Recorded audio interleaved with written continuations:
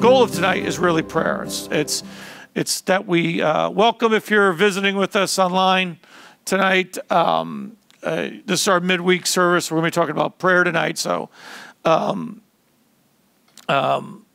like, share, do all those things you can do. I'm going to even share mine on my pages, but we'll let you have a couple of minutes to get online. But I want you to hear what we're going to talk about prayer tonight.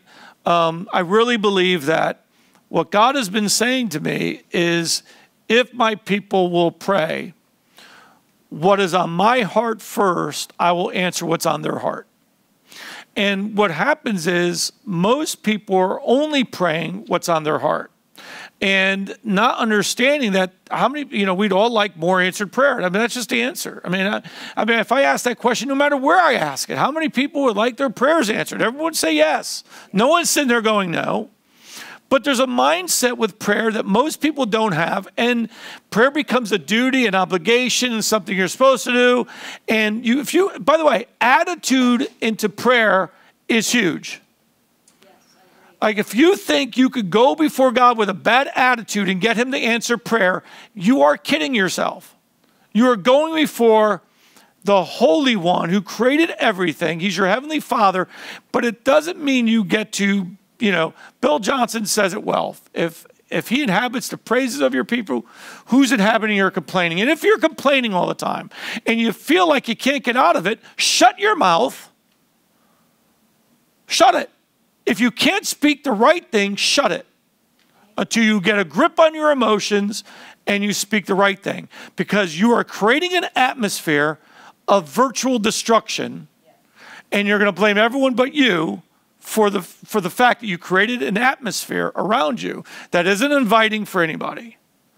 But how many people want to invite angels and want to invite the people? It's not our right to have angels. It's not our right to have answered prayer. It's our right to be called the children of God. Everything else requires us to do it his way. He's not going to change it for me. I learned that a long time ago. God's just not going to change things for me. He's not going to give me, he really expects me to find his way in the matter. So turn to Matthew chapter 6. And we're going to talk about prayer. I know I've covered this on prayer again. I'm going to keep doing it until I feel like the body of Christ gets this. And I want to give you some, you might not do this every day, but we're going to have to learn God's way of prayer. We're going to have to learn what was so important that the scriptures record. It's the thing that they asked to be taught, and he taught them. They didn't ask, teach us how to heal the sick. They didn't teach us how to bring more money. They asked, teach us how to pray. Probably because without prayer, teaching you how to heal the sick, all that stuff doesn't work. If you don't have a life of prayer, you won't have a life in Christ. And I think that sometimes we think God just wants to do it. That is deception. In other words, God looks to co-labor with us. He doesn't look like, I heard someone say, Sarah didn't believe and she still had a baby, but that's not what the scriptures say.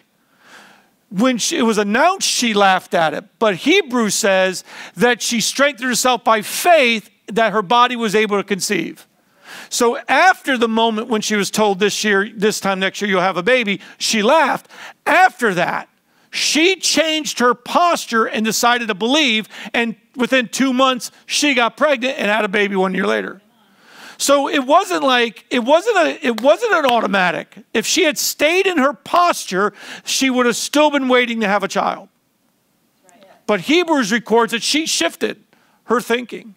And we've got to shift our thinking, and I'm hoping I can help you do that tonight. And I hope if you're watching me, I'm hoping I can help you do that. I'm hoping. I'm really hoping that you'll hear what Jesus said, maybe for the first time. He says in Matthew 6, when they ask him to teach us how to pray, he said, I just want to focus on the Lord's Prayer, or I actually call it the disciples' prayer. Okay, but we'll briefly go over this. Do not pray, we all love to pray. Give people an open mic and they love it because they get to pray before people and share. And I understand that. But I don't want to hear what you have to say publicly if I don't know what you're doing privately. Okay? In other words, if you want to have public impact in prayer, you better have private time in prayer. Why? Because he rewards you openly what he sees in the secret place. Okay? So sometimes we try to pray the perfect prayer. Your prayers are never going to be perfect. I'm going to take all the pressure off you. Your prayers are never going to be perfect. Never. You will never pray a prayer so perfect that it is your prayer alone that causes God to answer it. Even your prayers are presented through Christ. Even your prayers go through Jesus. Jesus and the Holy Spirit help us in intercession. Intercession, you know, I wrote this today on Facebook. I'm so glad there's a group of intercessors. And I'm also very sad there's a group of intercessors. Why? Because everyone's supposed to be an intercessor. And the problem is we have offloaded our responsibility on a few old women to sit in the back of the church and pray.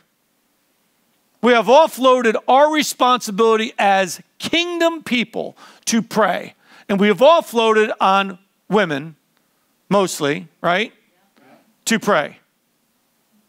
And we put the burden on them to pray. How many times do you ever hear me put out prayer requests? For me. I expect my team, my leaders, my church to pray for me. But my thing is I go and pray. That's always been my thing, to go in and pray. To go in and find the Lord and pray. To go in and know what his will is and pray. That's always been my thing. I don't call a lot of people for answers. I call into the Lord. And sometimes I don't have the answer. Sometimes I don't call them, but I will go in and pray, and I will get a phone call from someone, or I will bump into someone. They will give me the answer. But my thing is, like, my first thing is I got something that's better than Google. Sitting right there in my prayer closet. I got the Word of God. I got Jesus. I got the Holy Spirit. I got the Father. And I want to offload this wonderful privilege called intercession and prayer to someone else. It's like, you know, some people, to be honest with you, the reason a lot of people don't have a breakthrough in worship is they offload the worship. They don't sing. They sit. And they go, and they think that's worship. That is not worship. You cannot praise the Lord in your own method. You must praise him according to his method. Otherwise, you don't get access. He doesn't sit there and say, sit down and I will come to you. He doesn't say that. He says, draw nigh to me. You cannot draw nigh to God unless you are praising him. We enter his gates with thanksgiving, his courts with praise. You cannot come into his presence. You cannot draw nigh to him without praise. But they're praising, and you think, well, they're setting an atmosphere. Oh, yeah. But if you want what they're getting, you're going to have to enter into. You might just be getting the overflow. And we have trained the church to offload our responsibility as a family off to leaders. So how many times do we often sit there and say, Pastor, pray for me? And my question a lot of times is, are you praying for you? Because my prayer is going to be, Lord, get him to pray. Because I get tired of trying to pray a magical prayer on someone who doesn't have a prayer life. I get frustrated with those kind of prayers. So I feel the Lord is like calling us to this place of prayer that maybe we have never fully, as a company of people. Imagine if everyone in the church, not just our church, every church was praying, really praying. Do we actually think that the Lord is saying it's not the time for my glory to come upon a city? Have we so deceived ourselves to think the problem is the Lord and his timing? Because now we're getting accusatory. He never sit there and said, when I feel it's right, I'll heal your land. What did he say? If my people who are called by my name will repent and pray. See whose responsibility it is? See, Israel probably thought at that time too, because they would sit there and say, God, why have you done this to us? Because you forsook me. That's the result of forsaking me.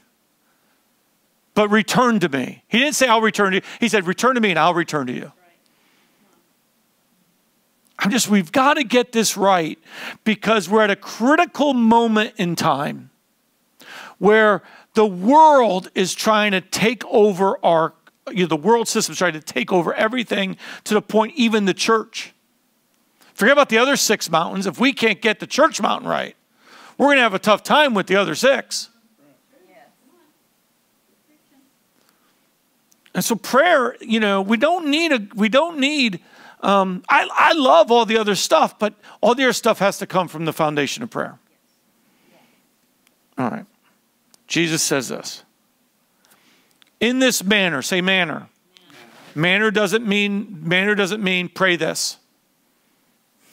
He's giving us an outline. He's giving us a formula or a pattern to pray. Because a lawyer knows how a court system works, doesn't he? Lawyer knows, that you go in first, you're going to be seated, and then the judges are going to come in, and they're going to say, all rise, and you stand up, and he sits down, and they say you may be seated, and then the judge calls it to order, the bailiff they all know this. The lawyer doesn't go and just do something. He knows the order, and if he violates the order, you know what he's in? You know what he's in trouble for? It's called contempt of court. And now he can be fined and thrown in jail for not doing it by the protocol of the judge. See, we actually think it doesn't matter. That's what the church actually believes. As long as you pray. No, this isn't something you're supposed to do 8,000 times and have no results. But if you have no results, stop blaming God and find out why you're not having results. It's the same thing comes with praying for the sick. If you're not having results, figure out why. If you're praying prayers, if it be thy will, and you're not having results, guess what? You must change what you're speaking. You must believe it's his will. All right, now I want to tell you something. He says in verse 6, but when you pray, go into your room, and when you have shut your door, pray to your Father who is in a secret place, and your Father who sees in secret will, say will, reward you openly. Does it say he might reward you? He will reward you. This is Jesus speaking of our Father in heaven. Number one, he tells us to call him our Father, okay, which is a big deal. I've already talked about that before, that we get to come and call him our Father, not God, not Lord, but Father. I'm his child, okay? Doesn't mean I don't have protocol, but I still get to call him Father. The world doesn't, they look for God, they look for whatever. Who created the universe? I'm talking to my Father, okay? All right. But what if you actually believed that when you prayed, you would be rewarded?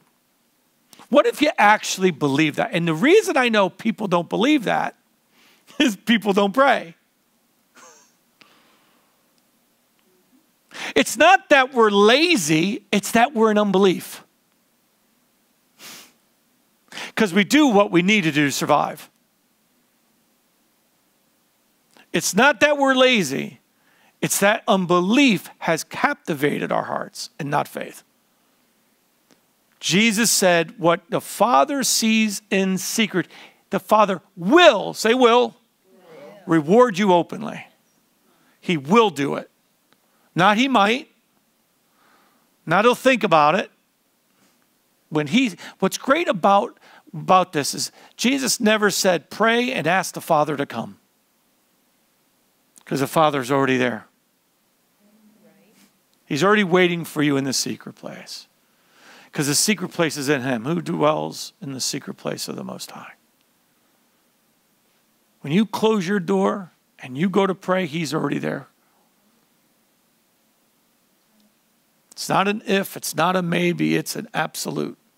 But if I don't believe that, I am in unbelief, and everything I do from this point on is going to be in unbelief, and I will not have anything I've asked for in unbelief, no matter how many times I ask for it. It's not how many times you ask for it that gets it done. It's faith. James says, do not think anyone thinks that he asks doubting that he's going to receive anything from God. That's a pretty strong word. And we got to understand that. So instead of working on other things, maybe we should work on our faith. Maybe we should discover what faith is again. Because Margaret's heard me say this for, I don't know, 10 years. The problem with a lot of the church today, the millennials especially, is they didn't grow up on faith. They didn't hear the messages of the faith of the 70s and 80s and into the 90s. They came right into this era of God so loves you, he wants to do everything. And so they have no understanding of faith, and they think that they don't understand it. And some of them get so sidetracked with unbelief that they think it's God saying no. God has a prescribed manner, and we're not going to, in this manner, if you don't do it this way, then God's not changing it for me. I learned this a long time ago. I mean, right when I got saved, I was Catholic. I realized, you know, when someone told me this was truth, I went, wow. And it's really important we get this, because I get burdened by people's ineffective praying because they want me to pray a prayer that they themselves won't. You actually think that I am going to somehow move the mountain for you when you won't be in faith.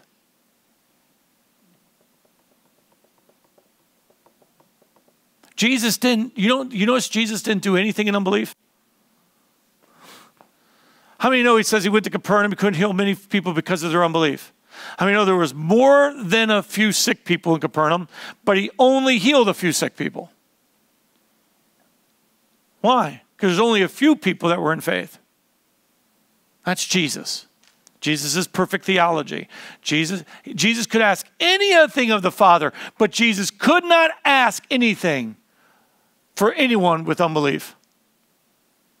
He didn't sit there and say to the person, you know, I know you don't believe. I know you don't believe in God. I don't believe anything he says, but here. But everyone who's, you know, a lot of times his answer was, your faith has made you well. According to your faith, let it be unto you. So how do you think faith is going to play a bigger role in this than maybe we thought it would? But God loves me. He does love you, but he's still God. He loves you enough to not let you be a spoiled brat. But he gave you the opportunity. Intercession is the grandest pleasure of all, that God has given his children the opportunity to co-labor with him on their knees. To shape history in prayer. Doesn't mean we don't go out, but if we don't pray, let's not go out. Let's pray first before we go out. If we don't pray, we're not going out. We're not going to have the impact. Prayer might be the obstacle to prayer. The obstacle to us seeing the kingdom is prayer. The obstacle to prayer is unbelief. And part of that unbelief is, I don't know if Dad hears me. I don't know if Dad will answer my prayer. Yet everything Jesus told us was a yes. But for some reason, like if I don't believe Jesus, I'm calling him a liar. Not openly, maybe. You know, I mean, when you had kids, you tell them something, they doubt you, and you go, just believe me. And yet he's God. He has the right to say that to me over and over again. So he says, our Father in heaven. What a great, he doesn't want you to pray to God. Jesus doesn't want you to pray to God. He doesn't want you to pray to the Lord. He wants you to pray to your Father. He wants you to know that part of this process is a family business exchange. Part of this is not a CEO. This is not a king. He wants you to pray to him as your Father. A family intimacy. The way a father talks to a son, not like you see in British royalty, but a father who's joyful in his son and delights when he comes to him and prays.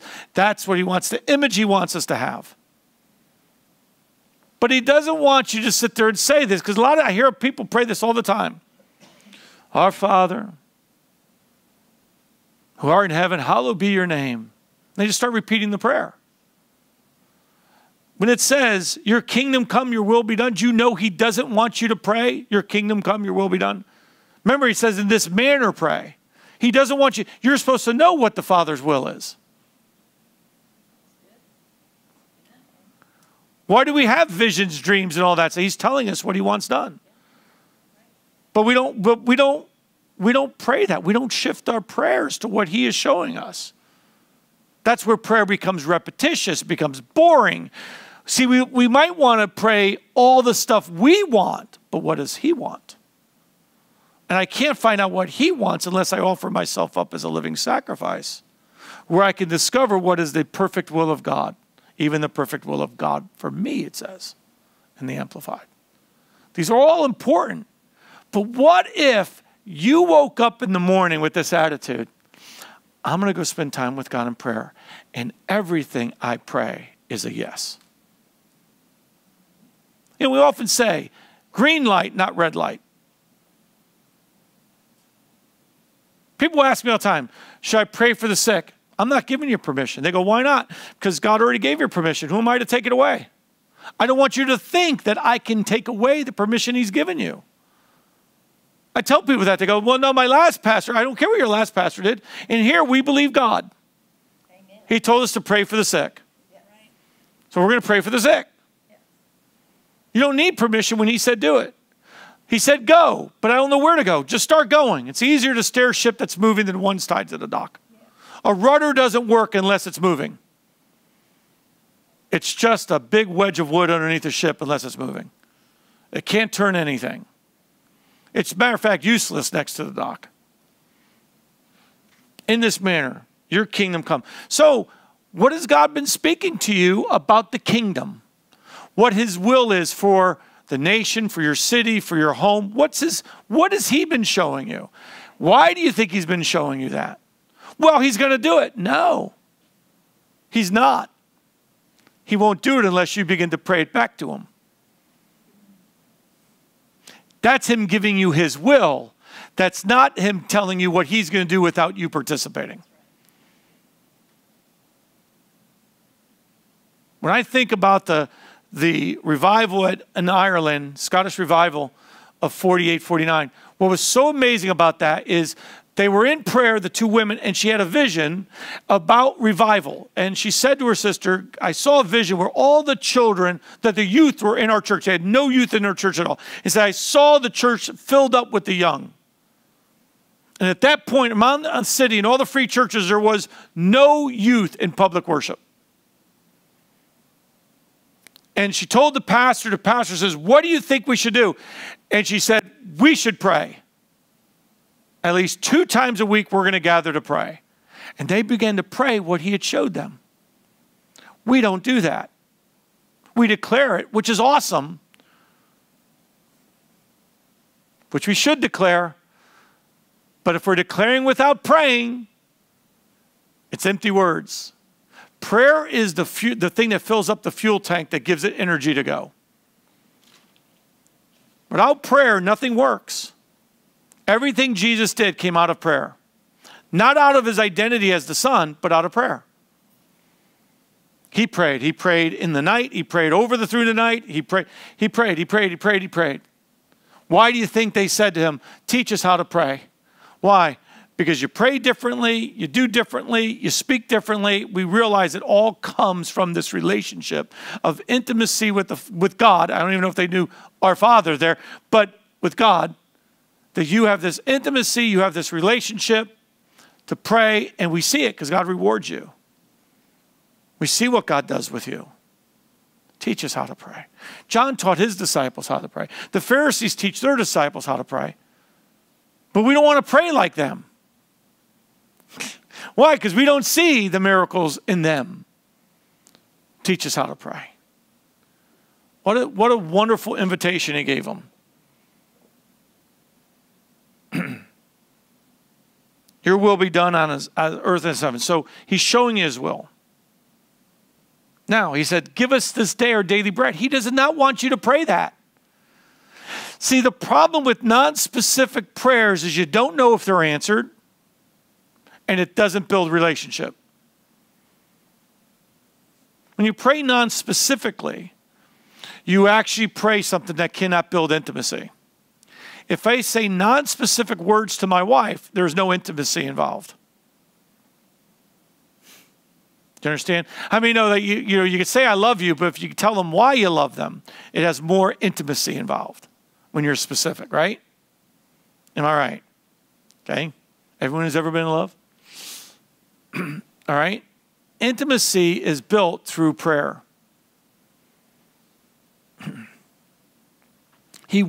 So when he says pray your daily things, you should know what your daily needs are that day. He doesn't want you to play. And this is where I say you can have 200 prayers answered before the end of the year. Why? Because you should have 10 or 15 things on there every day. Everything that you need. He didn't say pray for what you think is important or big. What do you need today? Well, I need this much money. I need this. I have this meeting. I have this business meeting. I have all these. I have to do it. And there might be 10, 15, 20 things on there. Pray them. Ask him for them. But don't do it until you seek his kingdom first and done his stuff first. And that's the order. And that's why. See, I really believe, we're going to learn this yet, that God he really wants to be first. He's not going to give you something new every day for his kingdom. He's not. He's not going to change his mind every day. You know what I mean? And every day you get up, he's not going to have you pray something else he's going to do. Problem with sometimes is we're overloaded on what we think the Father wants done. And we don't know how to dissect, yes, that one has the Spirit on it.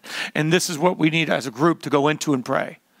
The specificity that they went into in the Scottish revival, the Welsh revival, in the Azusa Street, in the past moves of God, the way they went after it with specificity, I think is the right way to say it. They went into it and they knew what they were going after. Do you understand? They were specific because God had said something and someone said, that just moved heaven, let's go into that one. Let's pray that one as they got more and more. Sometimes when we pray as a group, we're praying in 18 different directions because we're more focused on what we're getting than what we're praying. And we have to learn how to we have to pray, find out what God's will is, but we might pray that for a year. When Bill Johnson gets up and says, I really think God wants us, there's a new season of grace coming upon us. Do you know what everyone in the house begins to pray for? That grace. He's not saying that so they go, hey, woo! He's saying that to call the house to order. This is what I want us to focus on. The more we can do that as a people, as a house, anything, the more weight we're going to have, the more momentum we're going to get. The problem is most people wanting their stuff to be done, not before his kingdom. He will answer your daily needs, but he might not give you your desires yet. He'll always give you your daily needs. Your desires are something else. Desires, I have to be pleasing. When I delight myself in the Lord, he will give me the desires of my heart. Desires are different than needs. I'll give my kids what they need, but I might not give them the new car they want. Right? That's the way it works. All right? First, we have to learn his kingdom. And sometimes, I don't care how long, sometimes we're so focused on us. I always tell this to people. If you'll focus on the kingdom, he'll focus on you. If you really focus on the kingdom, seek ye first the kingdom of God and his righteousness, all these things will be added to you. In other words, all your daily stuff, don't worry about it. Just focus on me. See, sometimes we think we got to spend a long time on our needs. We do not. I spend a longer time in worship and focus on what he has spoken he wants in the earth. Then I list my stuff. And I get to check off stuff every day. How would you like to have 10 to 15 answered prayers a day?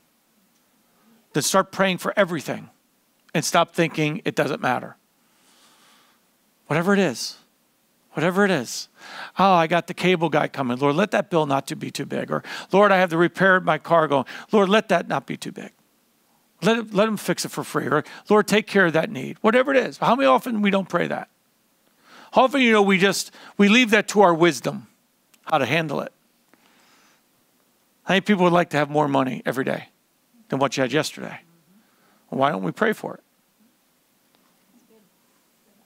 How many people would like, promotions and increase and all that? How many people, you have needs, but you really haven't prayed. You try to suck it up and call it faith. Like, whatever you do, Lord. That's not what he said to do. He said to pray. Lord, give me today what I need today. Here's what I need today. Again, specificity, building the relationship, being able to have testimony because I know I prayed that. When I read George Muller and him talking about prayer, praying for specific amounts of money, walking out the door and someone giving him, a 100th of it, and him stopping and going, oh, thank you, Lord, for answering my prayer. And he would treat that as a sign that God was answering his prayer because God gave him something. And he knew before the end of the day, all that money was going to be in. Amen. It might not come. If you're asking for $5, you might get from 5 people $1. He would just take whatever he got and start giving thanks as answered prayer. That's how did he have 10,000 answered prayers? By praying 10,000 prayers. You can't have it if you don't pray it. That's why I call this my book of testimony or my book of remembrance. See, God writes a book of remembrance about you, but you have a book of remembrance about him. That's called the book of testimonies. Do you have a book that records what he has done for you? So you can leave it for your generations. Here's all the prayers God answered for me. Think about that. Think about if you could leave it to your kids or your grandkids and they could go through it and go, wow, look at all the prayers God answered for my dad or my mom. And how he answered all those prayers. What if you had that? I know you want to leave them your great teaching, but what if you left them a book of testimonies? What if you had a book of testimonies? What if you didn't have to rely on someone's testimony all the time? You had your own such filled faith of life of testimonies of God that you could believe him for anything. You have to build that up. It takes time. It takes faith. And we're not getting through this without faith. Hope isn't all you need. You need faith. Hope is holy, but it's not faith. Hope is the thing you have in the bridge of faith and patience. In other words, when I pray, some things take time. I'm not supposed to have hope to hope it works out. My hope is the expectation my prayer is answered and it's coming to pass. That's hope. Hope that tries to hang on isn't hope. That's desperation. Hope is not desperate. Hope is not, oh, I hope it comes to pass. I'm not sure. That's not hope. Hope is, man, we prayed. I can't wait to see how God does it. I'm full of hope. Yeah. Hope is the joyful expectation that God said yes to your prayer and it's coming. That's hope. Hope that's not faith-filled isn't hope. And we got to get back to, you have to go into prayer this way. He will not change you in prayer. That's why David strengthened himself in the Lord, then he prayed. He didn't go into prayer. He didn't go, God, why'd you do me like this? We do that, don't we? Instead of going, wait a minute, how could I even think you did me like that? How could I even attribute any tragedy to you? Any disease, any sickness, how could I ever put that on you? How could I ever even accuse you of that? You're so good. See, people who can do that haven't been with God.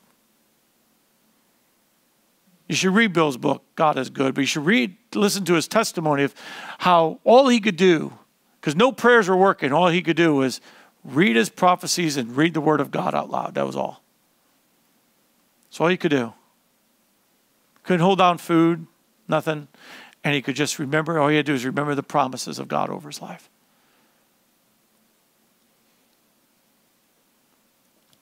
Don't give the enemy atmosphere to work in. Don't give him ground by complaining.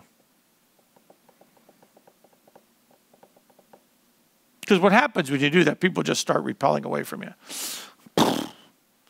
I don't, when someone gets in that place, I have a difficult time. I don't let my kids do it. We've always stopped them and said no. like I've always had this attitude with my kids when they like, kids, you've had a few. They come screaming and yelling and they want something so bad as, and I go, stop, calm down. Let's think about this. I mean, like, my kids, kids do this, especially with technology. They would like mess up their computer. They couldn't find a file. They had a game on it. I go, okay, relax. We'll fix it. No, Dad, you don't know. I said, shh, it's okay. They couldn't find something. Okay, let's just calm down. We'll find it. You don't think well when you're in panic mode. You don't think well when you're in unbelief. You don't make good decisions outside of faith. We don't. People make some of the worst decisions at the worst time, right? Because they got over into unbelief, and unbelief began to, I either going to tap into the resource of his wisdom by his presence, or I'm going to tap into darkness wisdom, demonic wisdom. Depends what comes out of my mouth where I'm tapping into it. By faith and praise, I go this way. By complaining and unbelief, I go that way. Which one do I want to tap into? And that's what we want to be very careful about in our life. I believe if you start applying what the Word of God says about prayer, what Jesus taught us about prayer, I believe that you could have 200 answered prayers by the end of the year. What would that do for you do you think you'll see better in 2020? Think your vision will be a little perfect when you start realizing how many prayers would you pray if you had 200 answered prayers? Now, if you're praying all the big prayers, and that's all you pray, the problem with only praying big prayers is you have no stepping stone to your faith. You understand? Even the disciples couldn't cast out a demon, the spirit out of the epileptic boy, because of unbelief. And they had prayed for the sick. But Jesus said, this one comes out by fasting and prayer. Why? You just haven't spent enough time with the Father yet to believe enough for that one. Why? Because that one was manifesting to you openly. And you were going by what you were seeing in the open, not in the secret place. And so what was happening to you in the natural was actually affecting you in your faith. That's what was transpiring there. They were so consumed by the boy throwing himself down and that and you get people that go, oh, this is bad. I love those people. Oh, this is bad. I just want to go, please get out of here.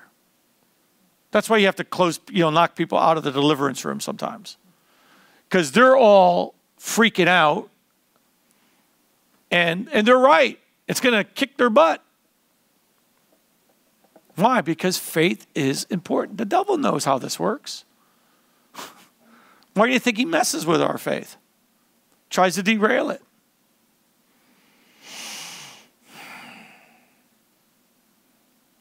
Forgive us our debts as we forgive our debtors. Now, have you ever had someone say to you, if I've ever offended you?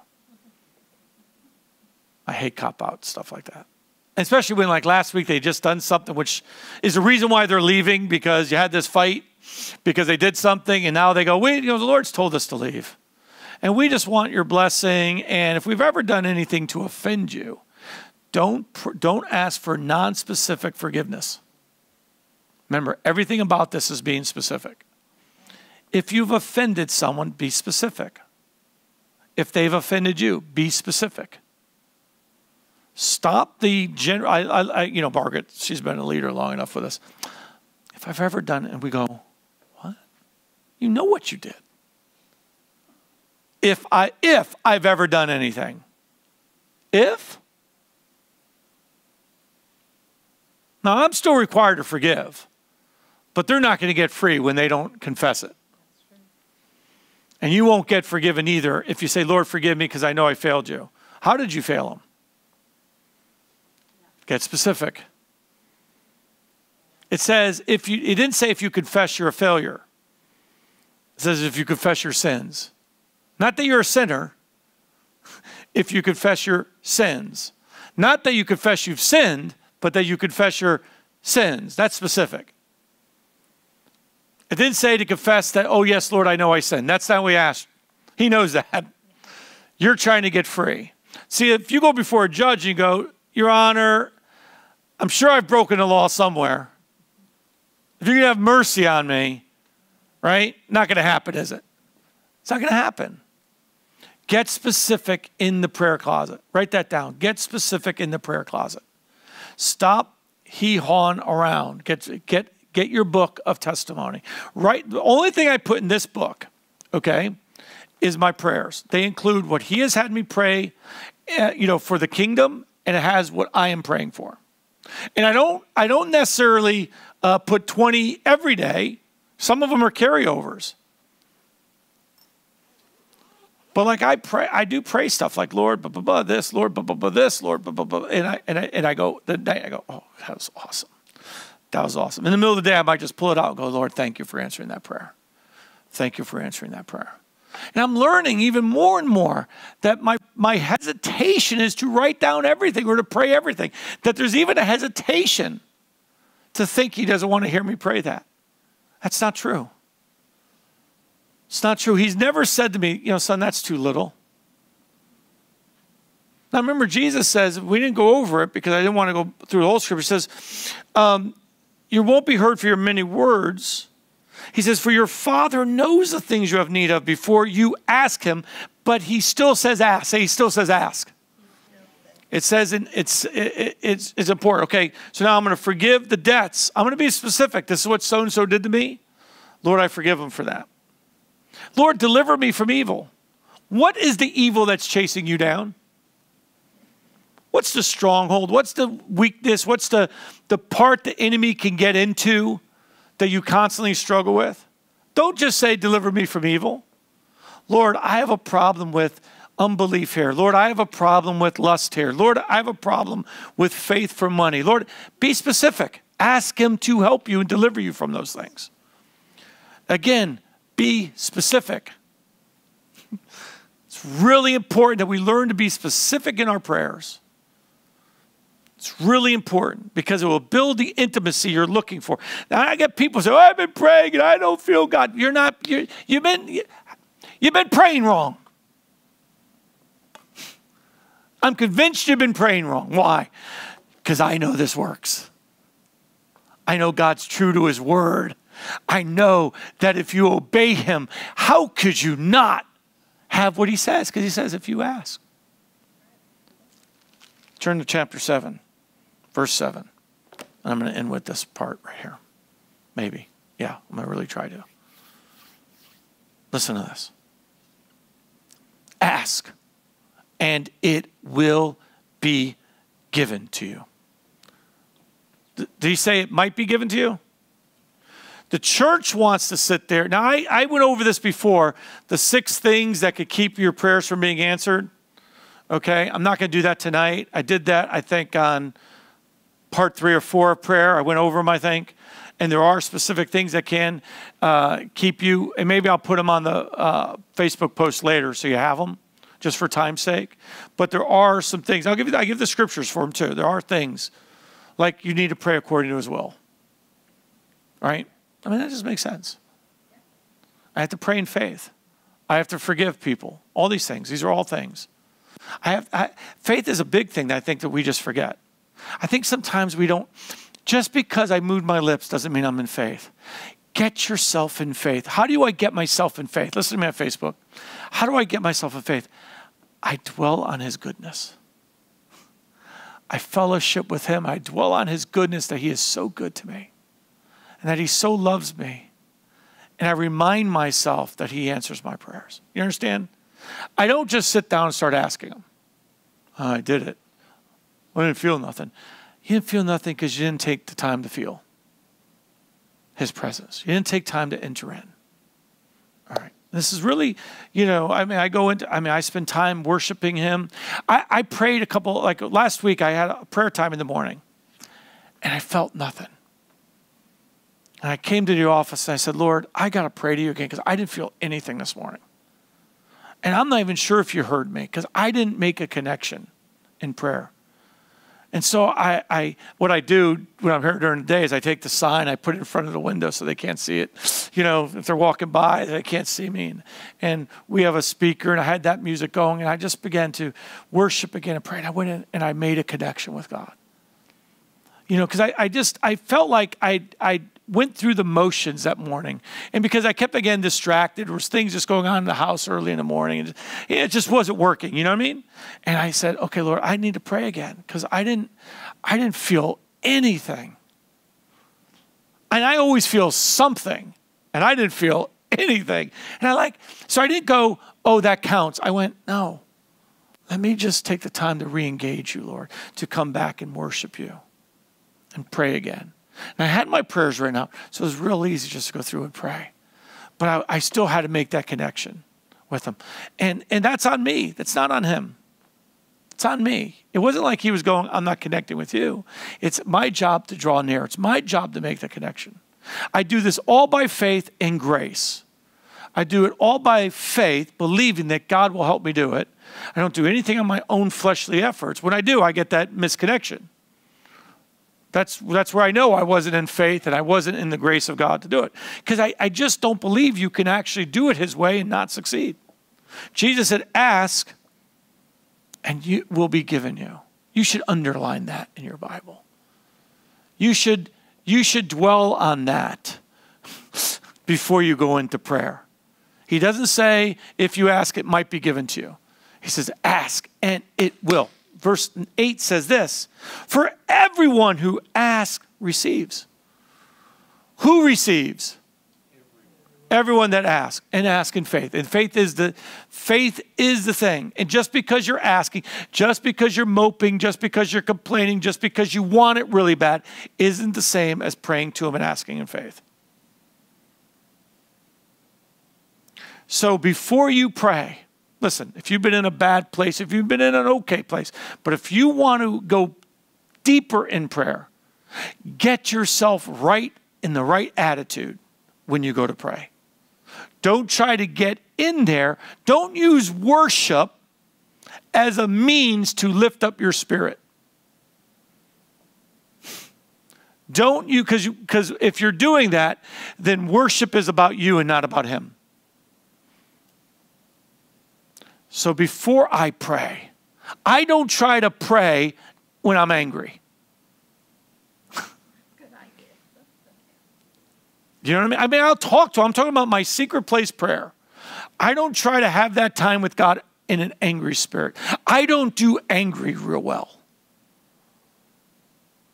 Like, if I get really angry, I'm mobster angry. Like, I want to take you out angry. So I don't do angry real well. So I try not to get that angry. Okay? And when I go, I got to go pray. Normally what I'm doing is not going, God, I'm not going, I got to get right because that's not the right attitude. And then I'll pray. Normally I end up asking God to forgive me because I probably went over the line. I don't do angry well. You know, Jesus only got angry a couple times. I know people getting angry every day a couple times. We only had Jesus getting angry like once, turning over the tables. And people try to justify every time they're angry. Like, well, Jesus did. No, Jesus didn't get angry that much. Not too much, just enough to make me angry. Just enough to make me angry. Everyone who asks receives. Everyone who seeks finds. Everyone who knocks is open. Asking is for the gifts you need. Seeking is for the face of God. Knocking is for the abiding of his presence. Ask, I need things. Seek, I want your face. Abide. Now knock, Lord, open up to me the door of your chambers so that we can sit together and fellowship, be one together. Amen? Everyone who asks sees, everyone who seeks finds, everyone who knocks, it's open to them. There's no doubt in there. You notice how Jesus didn't leave any room for doubt? How come we made room? How is it we've gotten so good at contradicting? See, I think the church has actually talked people out of faith.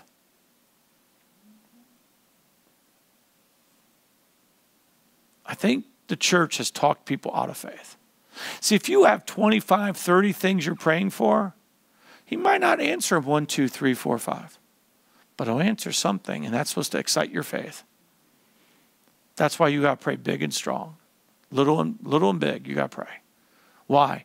Because the little things are going to get answered more frequently, which is to pile on the faith. It's to give you the testimony so that you always know that God's hearing you. He literally wants to answer your prayers. I know that because you're his kids. We're his kids. He wants to answer his prayers. But he's not going to answer our prayers if we don't do it his way. Just because we're his kids doesn't mean we get to be lawless. Just doesn't mean we get to do that. Because he really has order in his kingdom. That's how we raise our kids, and we being evil. You know, we don't tell our kids, do whatever you want, you'll get whatever you want. I mean, no, that doesn't work well. Look at, if you're having trouble in prayer and having trouble getting things answered, first of all, this is what I would do. Repent. Doesn't mean God's mad at you, just repent. Say, God, I have done this wrong, and I've blamed you for it. And just repent. Stop avoiding repentance. It's the quickest way out of every hole we've dug for ourselves. Repentance builds a ladder right out of the hole. The problem is not many people want to repent. They want to, again, if I've done anything, Lord, you know what you did. Repent. Get out of there. Okay. Check your attitude. If you're not sure about your attitude, record yourself and listen to it and tell me if you're in faith. Tell me if you're encouraging people yourself, most of all. If every time you hear, because you're hearing yourself. And the problem is what's coming out of your mouth openly, it's what's in your heart.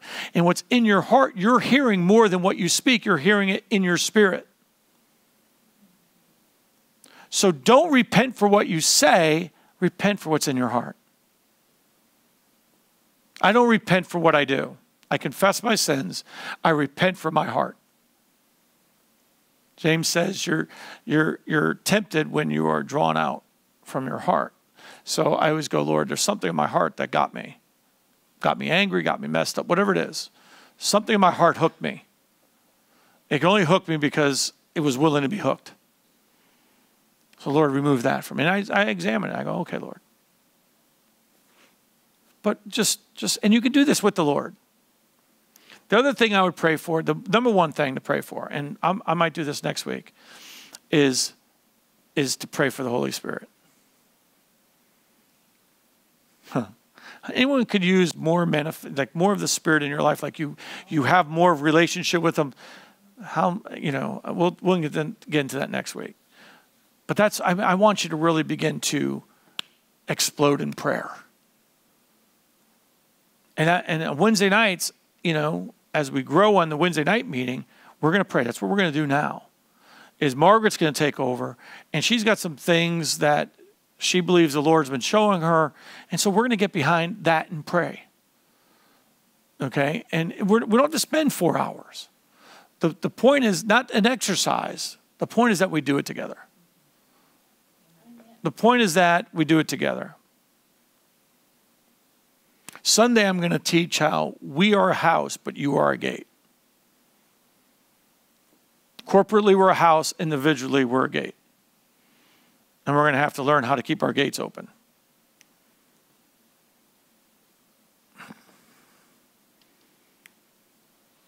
Amen? Amen. Let's pray. Let me pray this over you, then we'll say goodbye to Facebook, and then we'll go pray. Father, I thank you right now. Lord, I'm just praying that we would understand your heart towards us in prayer. You meet us in the secret place. You desire to answer all our prayers. You desire to give us our daily needs. You would desire us to co-labor with you and bring in heaven to earth and to bring your will into the earth. All these things you have purposed. You have given us this wonderful privilege. Forgive us for doubting you, for blaming you, for thinking that you do not answer our prayers. And then strengthen us, Lord. We thank you for it. In Jesus' mighty name. And everyone said, amen. If you're on Facebook, God bless you. And we'll see you Sunday morning if you're going to be here then. God bless.